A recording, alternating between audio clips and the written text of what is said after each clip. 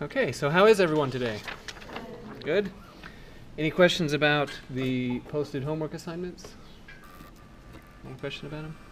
I can see the online ones, but I can see the written. Having difficulty finding the written homeworks? If you'd like, so I've checked it. It's not an exaggeration to say 20 times. So I'm sure that it is actually working. I would be happy to, after class is over, go over to a computer lab and help you do it if you'd like. Sounds probably. Okay. Appreciate it. Along with anyone else who would like to do the same. Other questions? Another one? Yes? I wasn't here on a Monday. Okay. Is the syllabus online? It is. Okay. Is there anything else I didn't know? All the announcements are posted on Blackboard. And a lot of them are important. So you should read them. Yes? For WebAssign, can you purchase the access code online or can you go to the bookstore? Either one. The only thing you have to be careful about at the bookstore is that if you purchase a WebAssign access at the bookstore, it has to be for the publisher called OpenStax. So the bookstore has WebAssign licenses that correspond to at least 2 different publishers, and only the OpenStax one works for us. Other questions? Okay, so today's the 23rd.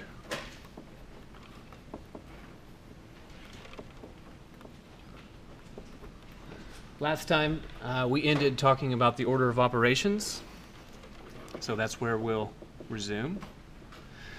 So the order of operations, at least in Miss Harris's grade in in Miss Harris's class in 7th grade, was PEMDAS, but that's actually not true. Okay, Miss Harris misled you. The true order of operations is parentheses come first, then exponents. Multiply and divide are on the same level of precedence, and add and subtract are on the same level of precedence. So when you have a tie between a multiply and divide, how is the tie broken? Left to right. So these are resolved left to right.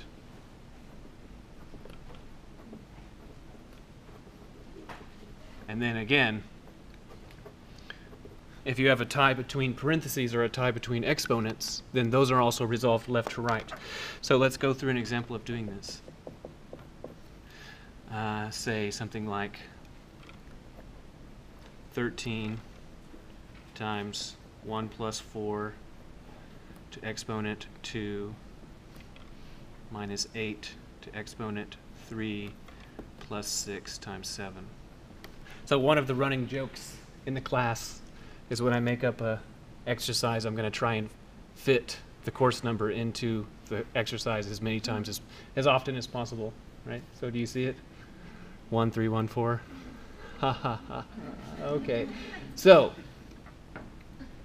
what we want to do is you have an exercise that's like this where it says I want you to do just one arithmetic operation per line. Okay, so let me explain to you what I mean. So in the first place, what must occur first?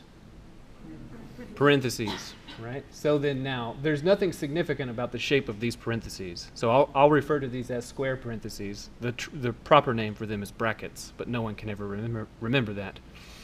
So I'll just call these square parentheses and those round parentheses. Okay, so then, of all the things that can occur, this is what must occur first. So what that means, effectively, is that you can and must ignore everything that is outside. Okay? So it's all ignored. Now, within those square parentheses, what must we do? We have even more parentheses, right? So these parentheses are in here. So part of the point of this exercise is I want you to observe that parentheses can be inside of parentheses. At least once, which means it can be done arbitrarily many times, right? Parentheses within parentheses, etc. Okay, so that means that we can ignore everything that's outside of those parentheses. So what's the only arithmetic operation inside of the parentheses? The addition. So what arithmetic operation are we supposed to do first? That addition. Okay, let's do it. 13 times 5 squared minus 8 cubed plus 6 times 7. One step. Okay, now for the new one. What comes first? The parentheses come first, right? So this comes first. So that means we can ignore everything outside of those. Okay, inside of the parentheses, what arithmetic operations are there? There's an exponent, another exponent, and what's this one? A subtraction, right? So between exponents and subtraction, what comes first? Exponents. And between these two exponents, which one comes first? The one on the left. Okay. Let's do it. 13 times 25 minus 8 cubed plus 6 times 7. And it just continues. So here are these parentheses. They must occur first. Here is a subtraction. And here is an exponentiation. Okay, so between the subtraction and the exponentiation, what must occur first? The exponentiation. As a result, 13 times 25 minus 512 plus 6 times 7. Isn't this really boring? It is, I'll have to admit it. But this is on that one exercise, that's the only time I'm going to request that you do it so laboriously. And the reason is because my experience tells me that about 1 out of 4, between 1 out of 5 and 1 out of 4 of you actually do not know the order of operations. And that is a critical thing to fix right here at the beginning. So you're going to do it. I'm going to look at it. It's going to be tedious, but we're going to find everyone who needs my immediate attention. Okay? And the worst thing for trying to learn something is thinking that you already know it. Okay? So if you're not, I may be talking to you, but you don't realize it yet, is what I'm telling you. Okay. So these parentheses must occur first. Inside of the parentheses, what kind of arithmetic operation is there? Just the subtraction, right? So which arithmetic operation is furthest to the left? The only one, right? Okay. So what's the difference between those two?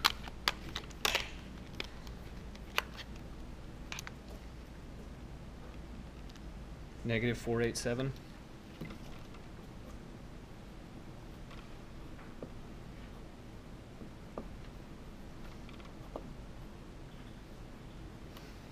Okay, so now these parentheses are there just so we don't lose track that that is a negative 487. So they don't count as parentheses anymore for the purposes of the order of operations. How about that? Does that count as a subtraction? What is that?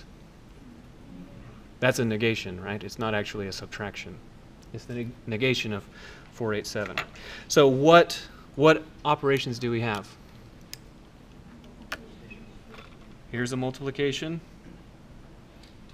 That's a multiplication, and this one is a multiplication, right? And this one is an addition. So of the three choices, which one are we supposed to do? The multiplication that's furthest to the left. Okay. Who knows what that is?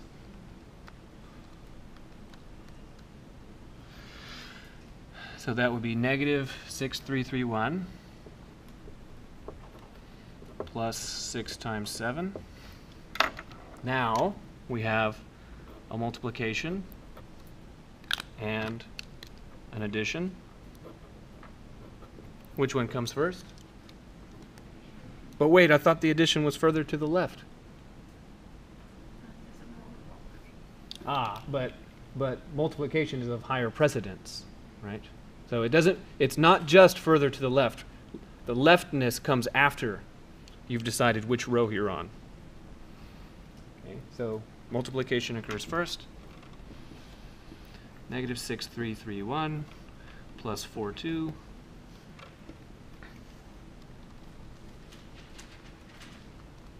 which is negative 6289.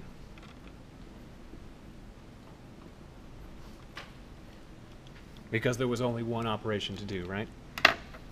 Just this one. So any question about this? Pretty boring. In my estimation, this is why we made computers, right? That's why we organized ourselves into societies, so we wouldn't have to do this anymore. Okay. Any questions about that? Okay, the next thing is combining like terms. So, for example, suppose we have 13x's minus 14y's plus 6x's plus 5y's minus 8x squared. Okay, and what I want from you is to combine like terms. Okay, that's the request.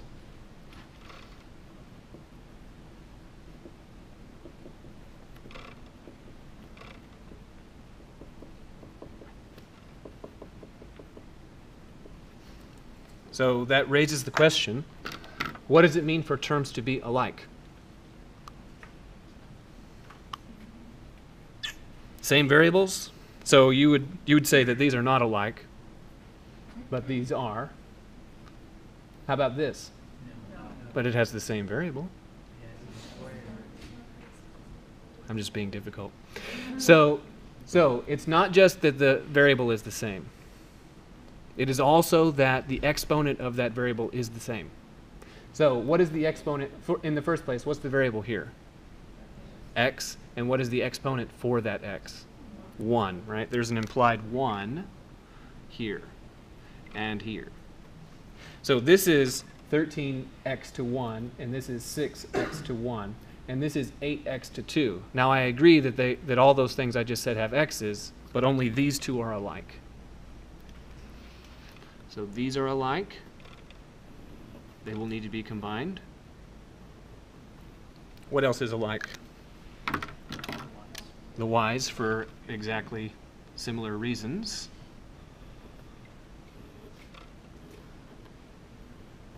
Okay, and then what else is alike to itself?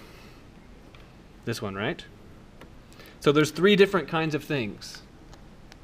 Okay, red things, green things, and blue things. So now, what I'm going to do is I'm going to reorder them in case you've never seen this done.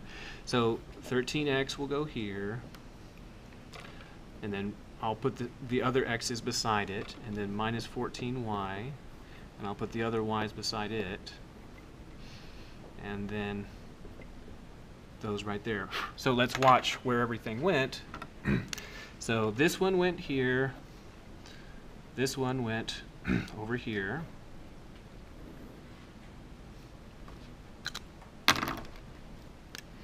this one went there, this one went here, and this one went here. So why can we switch the order up? Notice that these lines crossed, right? It's like these two traded positions. What's the name for the property that makes that a permissible thing to do? Not D, not the D one, starts with C. Commutative, right? So some of you, we're at university now. You've heard of some commuting students probably. Oh, I'm a commuting student. What does that mean? Yeah, it means commute means you've got to move around. That's what it means to commute, to move. So what we did here, switching the order of these, this is an example of using the commutative property.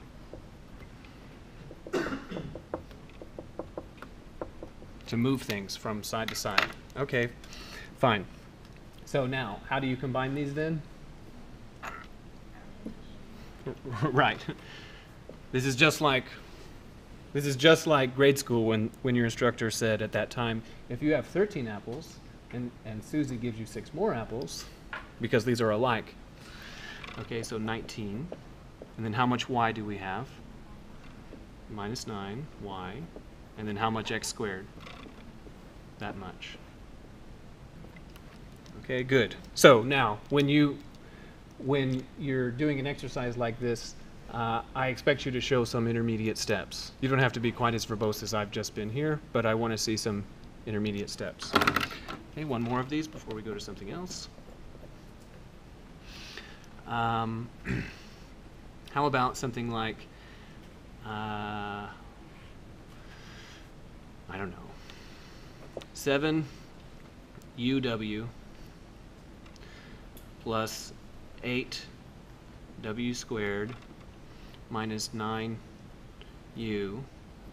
plus 10WU.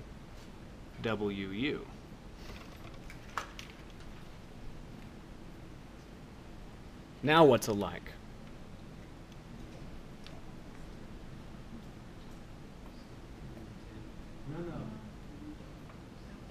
Let's think about it here for a moment. So, how about these? Are these the same? Are these alike, I mean? Well, they both have U's. But they don't both have W's.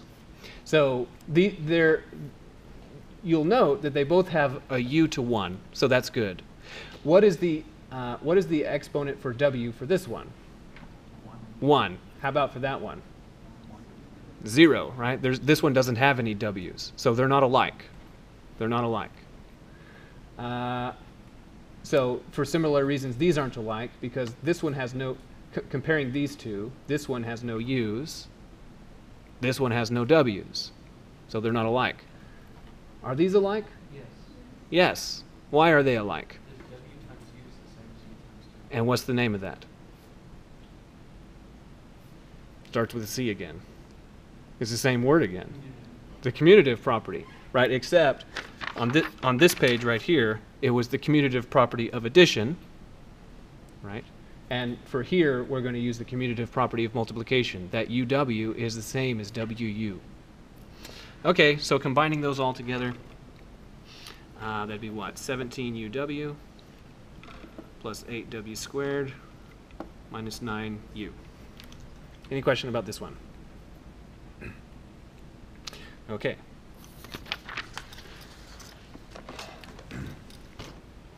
So now we move to the next thing, exponentiation. So this is section 1.2.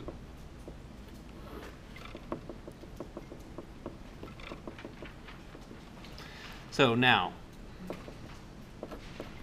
suppose that we say let n be in the naturals and let x be in the reals. So would someone please remind us what is a natural? What's a natural? Positive integer. So that means that n could be something like 1, 2, 1,314. Could be something like that. But it couldn't be 7.5. That's not permissible.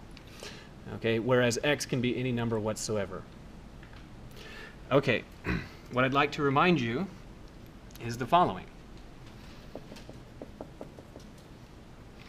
So 1 times x, that means make 1 copy of x and add them all up, which is kind of a strange thing to say until I say the other stuff. So what does 2 times x mean? It means make 2 copies of x and add them all up. What I'm telling you is that this thing that you've seen so many times is shorthand for that. That's what it means. Okay, this is a shorter way to say it. Okay, so in that case, what does 3 times x mean?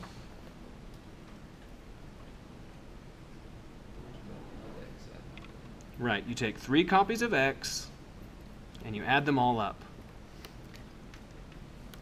Okay, and generally speaking, n times x, where n is a positive integer, a natural, that means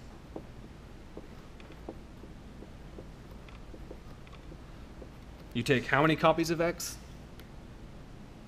N copies of x, and add them all up. Now, that's a nice pattern we've found there, but I want you to tell me how does it fit with this.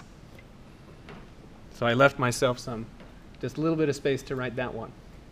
So how many copies of x are we supposed to make? 0, and then add them all up? What are we supposed to write on the other side? Yeah, but then it doesn't fit with the pattern. Right? That's why I'd like for you to observe that in all of these equations right here, the horizontal space on either side of the equals is asymmetric. That's totally not my style. Yeah, so if you catch me doing that, that means that I'm saving room to put something there. So what actually goes there? 0 goes there. 0 and 0 plus all of that, and 0 plus all of that, and 0 plus all of that, and 0 plus all of that. So why 0? And the reason is not, well, because it works nicely that way. I agree that it does. But why 0? Why is it that 0 goes right here? This is kind of a technical reason. It's because 0 is the additive identity. What does that mean?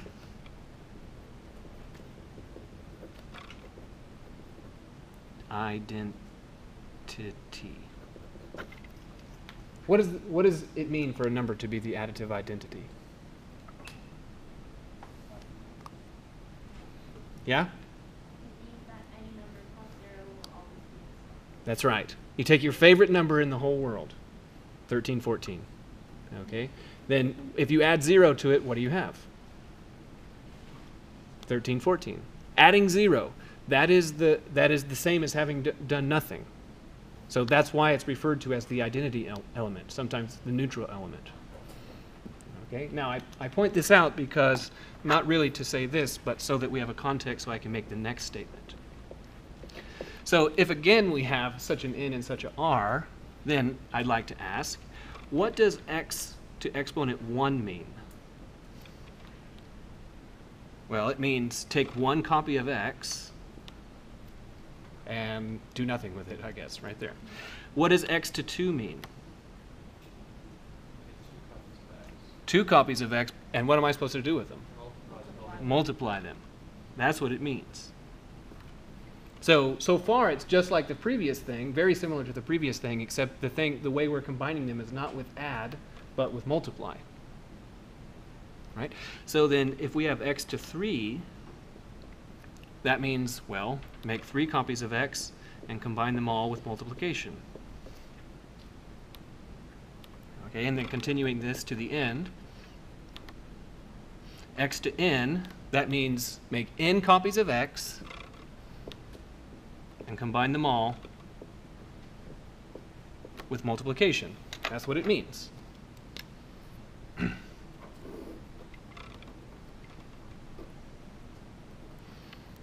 Notice the horizontal space is currently asymmetric.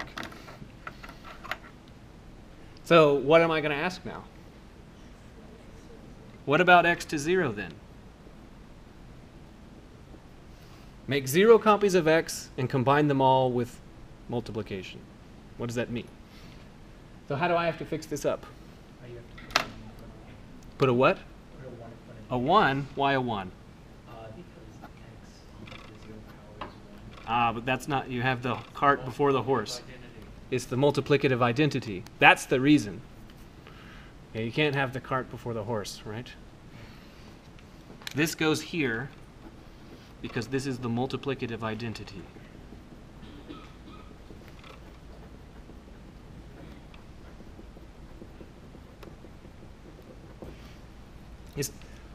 Why is it the multiplicative identity?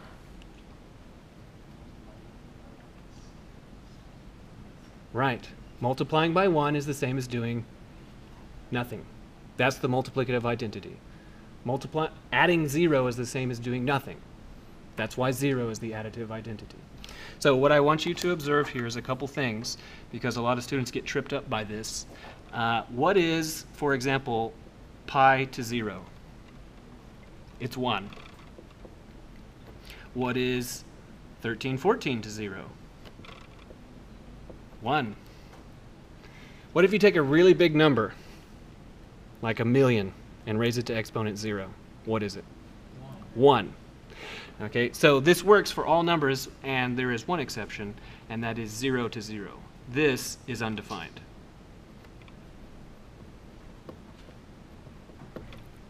So just like you cannot divide by 0, that's not a defined arithmetic operation, you also cannot exponentiate 0 to exponent 0. That is not a defined arithmetic operation either. Good. Any questions about these? So now we can start having the rules for combining exponents. Did it suddenly get a lot brighter? Yeah, it did.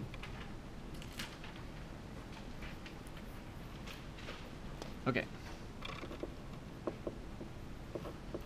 So, what if we have x to n multiplied by x to m? How can we simplify this statement? Right. It is a single x raised to a combined exponent, n plus m. And your secondary school instructor probably said something like,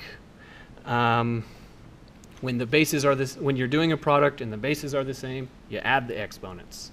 I agree entirely. But why should it be this way? Because it's surely not true that Mrs. Harris in 7th grade was able to just decree this as law. Why is it this way and not some other way? Well, let's look and see. For example, x to 3 multiplied by x to 4. According to the rule above, what should it be? It should be x to 7. But let's really convince ourselves that it is x to 7 without using that rule. What does x to 3 by itself mean? It means x times x times x. That's what it means. So it means x times x times x. And then what does x to 4 mean? Right, it means a similar thing, except now there's going to be 4 of them in product. So that's what those mean. Now we can drop the parentheses. That is to say that this one corresponds to this one, and this one to this one. So now we can drop the parentheses so that it looks like x times x times x times x times x times x times x. Okay, why can we drop the parentheses? There's a reason. There's an A word. Start. Which one? I heard someone say it. Starts with A, ends with associative. That's the one. Associative, right? Because what does associate mean? Like you can say, this is my associate, or I belong to this association. It means that, yeah, it means that it belongs to the same group. Like these are in a group, those are in a group. Okay? So multiplication is associative, which means that you're allowed to group them how you wish. So what I'm saying is now all of these are in the same group. So now it's just a matter of counting. How many of them are there? 7. So it's x to 7. So I hope this puts this in a new context, which is to say, this is like saying, suppose you have 3 apples in a product, and you multiply them by another group of 4 apples in a product. How many apples are all in a product? 7 of them. Okay? It's not just some rule. It simply must be this way. Okay, another one. How about x to n to m, like so?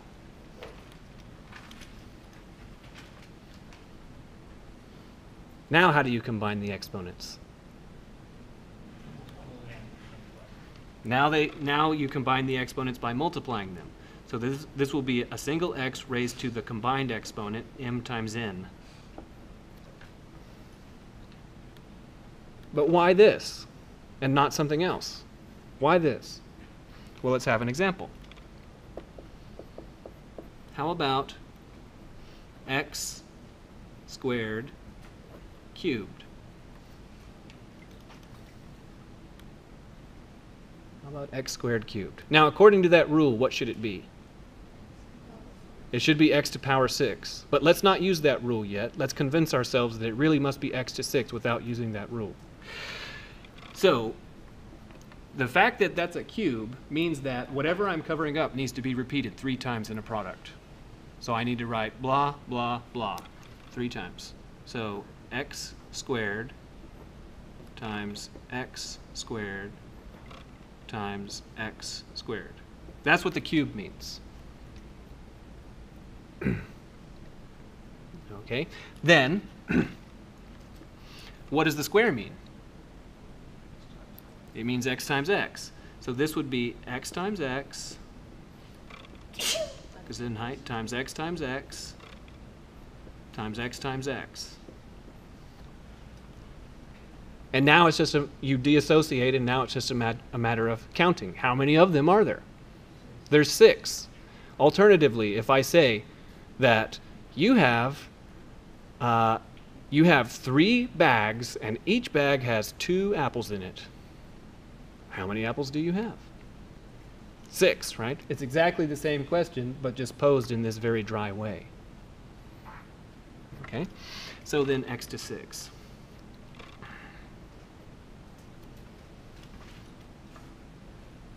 So when I ask you a question like this, I don't expect you to do this business. I just want you to jump to the end. But I wouldn't ask you something this simple anyway. This would just be part of it.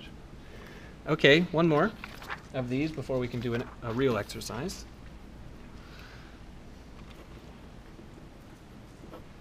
Suppose that we have a product of 2 variables, x, y, and we raise this to exponent n. Then how do we simplify this? How do we carry this out?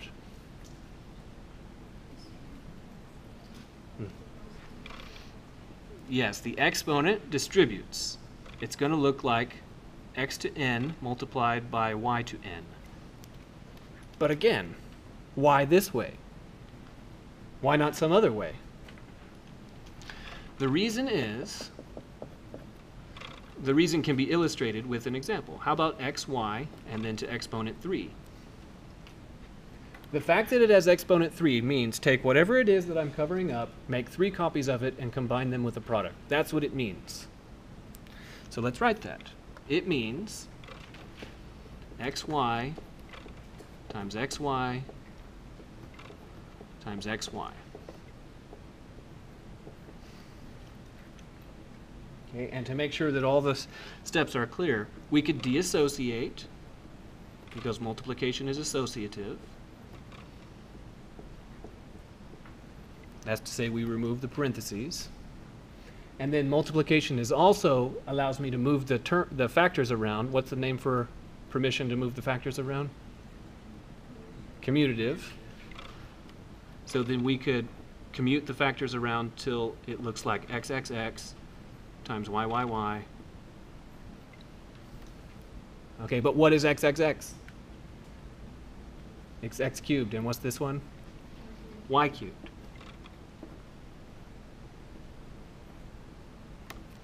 So really all of these exponent laws that you probably already were familiar with before you got here, I want to point out to you that it is just a counting game. It's counting. How many x's are there? How many y's or whatever? As a result, I could ask something like, okay, please simplify this expression. So how about a cubed times w squared to exponent 5. I want you to carry out this operation.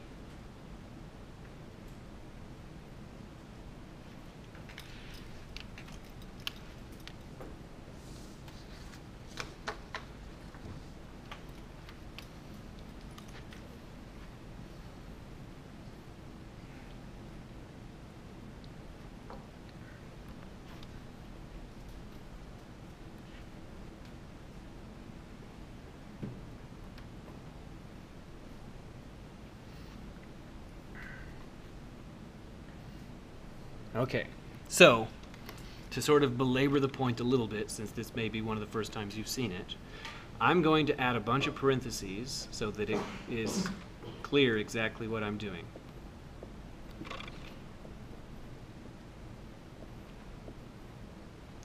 So I added parentheses. So now what I want you to observe is that the pattern is this now looks just like this one, and this is a thing, and that's a thing. So 5 is going to have to distribute to the first thing and also to the second thing. So 5 is going to go. A 5 is going to go right there, and a 5 is also going to go right there. So that it looks like a cubed to exponent 5 multiplied by w squared to exponent 5. So is it clear how that worked? Okay, then now we have 2 of the ones that we did 2 remarks ago. So what does this one become? So how many a's are there? 15, right? So this would be a to 15. And then what about this one? W to 10. Very good. Any question about this one? Now, I want to be quite careful here because this is a place where students can be led astray.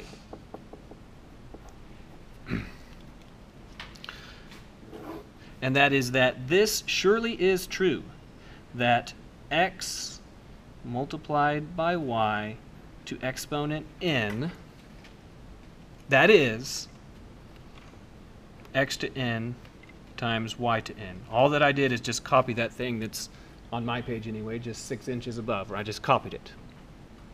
Okay? That's true.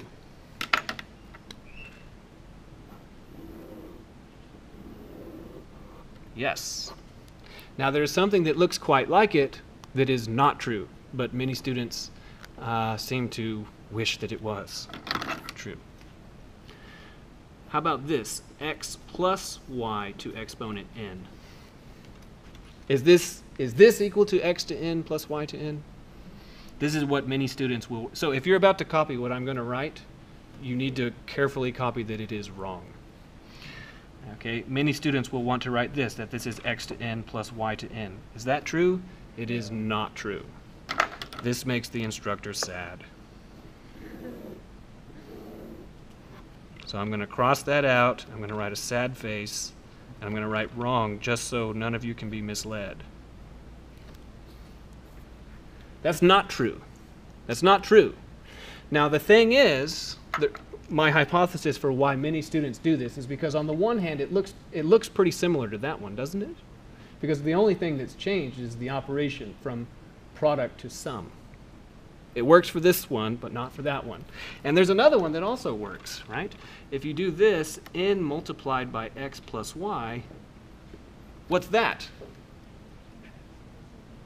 That's nx plus ny.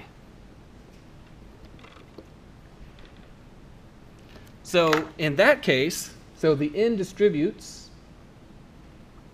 there, and the n distributes there. So these all kind of look the same, but only these two are true. The one in the middle is not.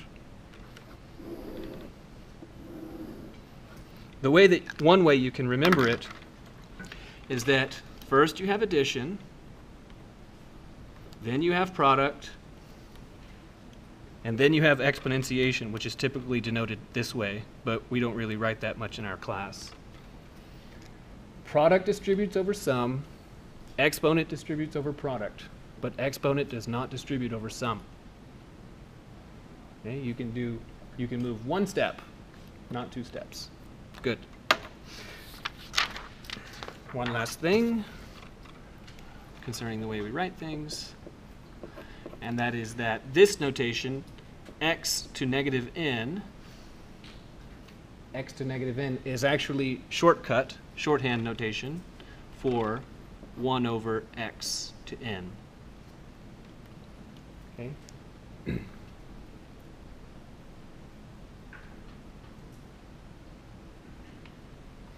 So this remark goes with its companion, and that is that x to n divided by x to m is what? What will it be?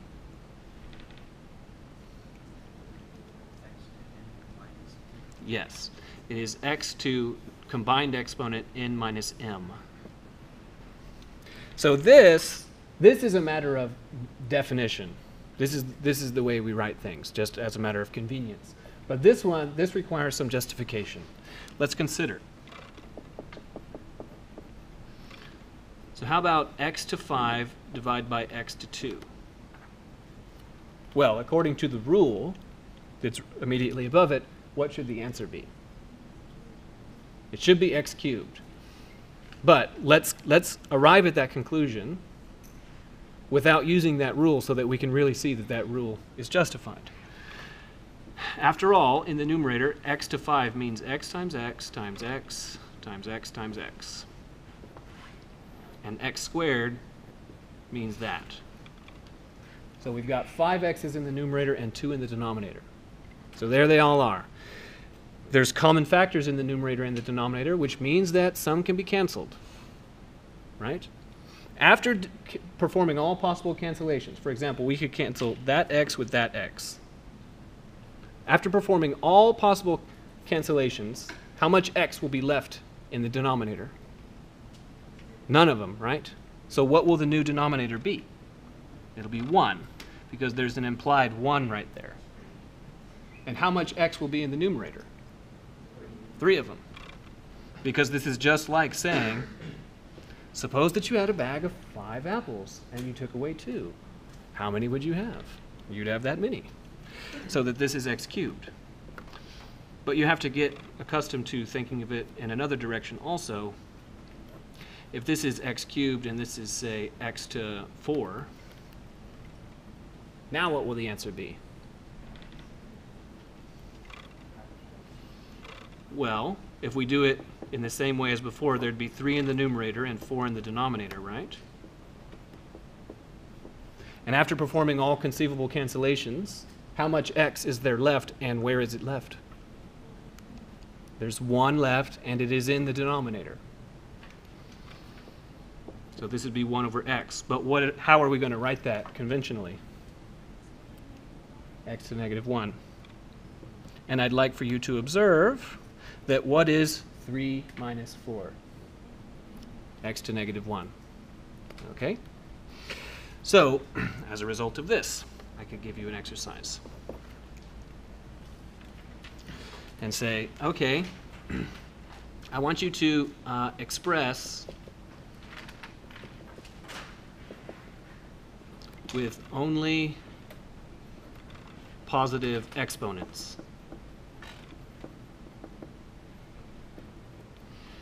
Okay, so how about x to negative 3 over y squared, and then all of this will raise to exponent 7.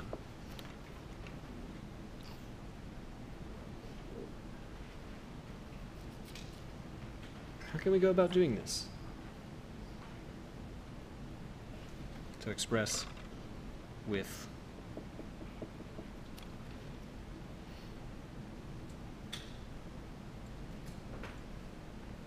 what do you think?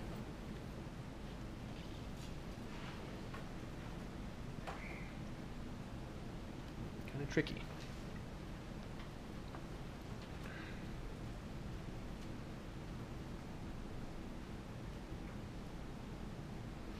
So let me give you a bit of a hint. In the first step, I'll say that it looks like this. So this kind, so x to negative 3 over y to 2 to 7. So all I didn't perform any operations except I put in some parentheses. What's that 7 going to do? It's going to distribute. How will it distribute? 1 copy here, and also 1 copy here. So the first step, it looks like x to negative 3 to exponent 7, and then divide by y to 2 to exponent 7. Okay, any question about this step? So now we can carry out the numerator and denominator further. So what will be x's exponent after carrying that out? Negative 21, right? So x to negative 21, and then y to 14. Any question getting to here? Okay, so now my question to you is have we satisfied the instructions? No, right? The instructions say express with only positive exponents, and at the present time, x has a negative exponent of negative 21. How do we fix that? Right. So this can be moved to a denominator. So continuing down here, this would look like 1 over x to 21 times y to 14. Now so that's a pretty standard step, but why should that work? So the general step is that what would be y's exponent if I moved it to the numerator? It'd be negative 14. And then if I moved it back, it'd be 14 again. So when you take something, an expression like this, and you move things that have exponents either from numerator to denominator or vice versa, what happens is that the exponent is negated. So right here, if I were to move the y's up, what would their exponent be up there? Negative 2. And if we were to move the x's down, the exponent would be positive 3. Okay? And we'll talk more about that next time. So have a nice Wednesday.